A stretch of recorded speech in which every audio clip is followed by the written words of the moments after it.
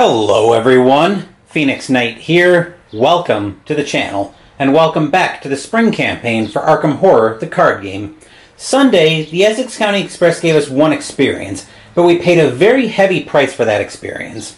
Stella and Daisy both found themselves sucked into the void and adding a story weakness to their decks. And while Stella's experience beyond time and space came without a trauma, Daisy wasn't so lucky. Daisy picked up her second physical trauma and put the spring campaign in peril. 2 physical trauma, Daisy is playable, just. But 3 physical trauma, Daisy is not. Now the ladies find themselves in Dunwich, but before they investigate the blood on the altar Sunday, we need to spend their experience first. We'll do that in this video, along with having the tarot reading for the next scenario. As the lead investigator, let's go ahead and start with Daisy. Hello, Daisy. One experience is almost 0 XP swap territory, and would be were it not for the Circle Undone. It didn't help that I brought 2 upgrade cards into a campaign that is very stingy with experience. We haven't been able to use the Forbidden Tome, which we translated in the first scenario, and we're not going to be able to use the Dream Diary. As such, we're going to upgrade the Dream Diary to Death 13. I've made this upgrade before, but for the benefit of anybody brand new to the channel, let's take a quick look at Death 13. So Death 13, free from the past, 3 cost to play, it's a tarot, you get +1 lore, and as a reaction, when the game begins, if Death 13 is in your opening hand, put it into play, let go, and embrace a new truth. And as you can see, it does take up the tarot slot, which I don't think is actually present on the mats from Board Game Solutions. I'll have to look at that again when I go to play the scenario next, when I go to play Blood on the Altar Sunday. But anyway, both of these upgrades will be relatively quick, so we'll go ahead and say hello next to Stella. Hello, Stella. With no trauma, the need for the Survivor tarot card is not as pressing as the need for Daisy's.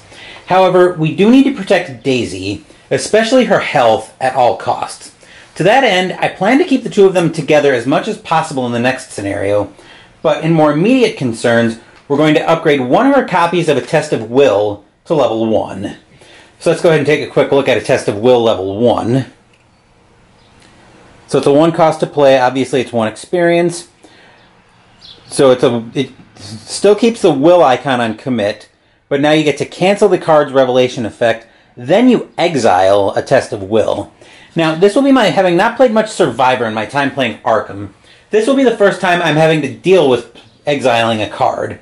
You might have also seen remove from the game on other cards in the game, along with in this campaign, I think. I think both Harold Walstead and Adam Jones, or whatever his name was, back in the Miskatonic Museum, had the text on there to remove them from the game if they get defeated. But anyway, unlike in Magic the Gathering where you might encounter those 2 terms, however, here they're not interchangeable. So both of them involve putting them aside for the scenario, but there's a difference in how they come back to your deck. So if you remove a card from the game, you get the card back after the scenario is over. But if you exile it, you have to rebuy the card. But you do get a free level 0 card if, for some reason, you can't buy it back. And in this campaign, it is way too easy to have that happen. So anyway, that will do it for Stella. We'll move back up top for the tarot reading.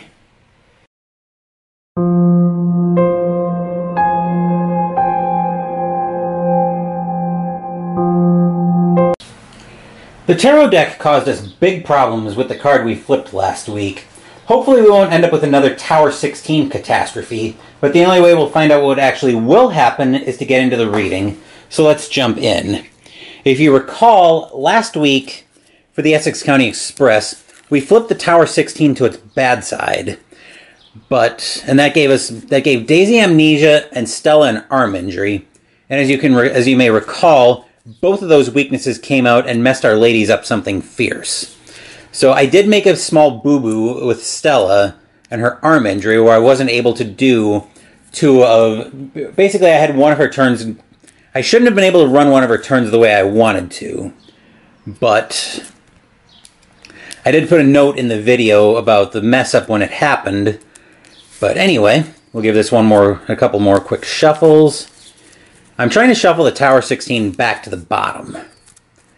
And to cut And then those will be our 2 tarot cards for the scenario. So let's take a look at our first card. We find Justice 11. Cancel the first doom that would be placed on the final agenda of the game on the good side, or if we flip it to the bad side, the final agenda of the game enters play with 1 doom on it. So it's basically Ancient Evils on the last doom, without the clause, thankfully.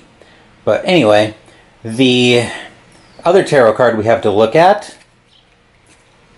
Wheel of Fortune 10. Once each act, when any investigator reveals that looks like a, let me just zoom this. Yep, okay, that is a tentacle. I thought so. So basically, once per act, when any investigator gets tentacle touched, the investigators may cancel it and treat it as a 0 instead on the good side. Or if we flip it, once each agenda, the first time any investigator reveals an Elder Sign token, cancel it and treat it as a -5 instead.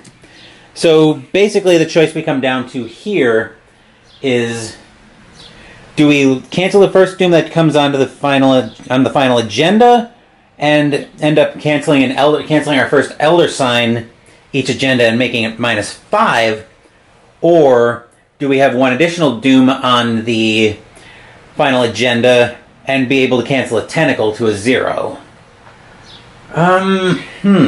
This is a tough decision.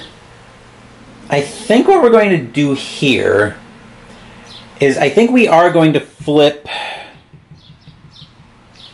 the Wheel of Fortune 10. So what we're left with is we're canceling the first doom that would be placed on the final agenda, and once each agenda, the first time any investigator reveals an Elder Sign, cancel it and treat it as a -5. So hopefully nothing too catastrophic. Certainly nothing that's going to add any weaknesses to our deck, that's for sure. But anyway, that will do it for this tarot reading and upgrades video. Sunday, we're all set to investigate the blood on the altar. Thank you for watching the video. Please give the video a thumbs up and subscribe to the channel. Be sure to turn on notifications so you get my content. Be well, stay safe, take care of yourselves and your loved ones, and I'll be back with more videos in the future. Until then, take care everyone.